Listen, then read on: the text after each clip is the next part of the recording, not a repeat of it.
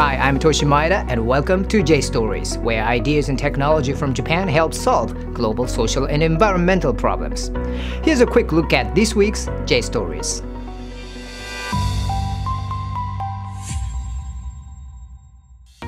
The androids of Blade Runner aren't here quite yet.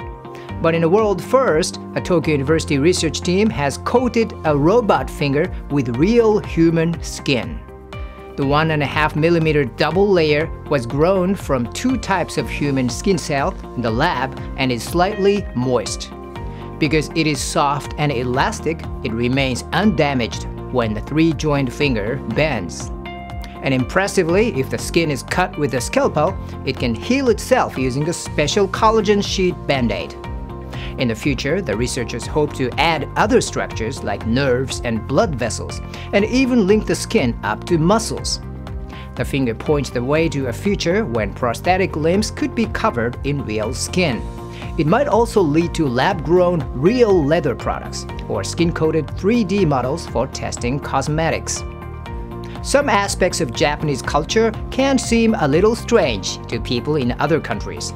For example, if your culture doesn't consider seaweed edible, you might be shocked to learn that seaweed plays an important role in Japanese cuisine.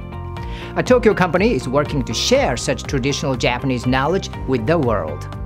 It has run more than 30 education programs in the Japanese countryside and welcomed participants from all over the globe.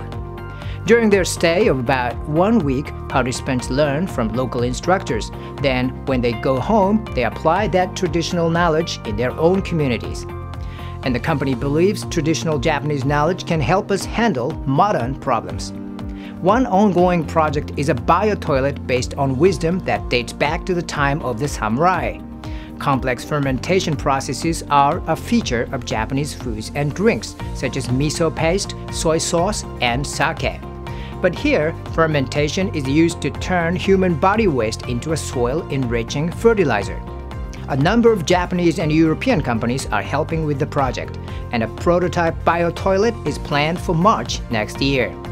Project leader Yukako Saito says she decided to make fertilizer because soil is so vital for the Earth's health and future.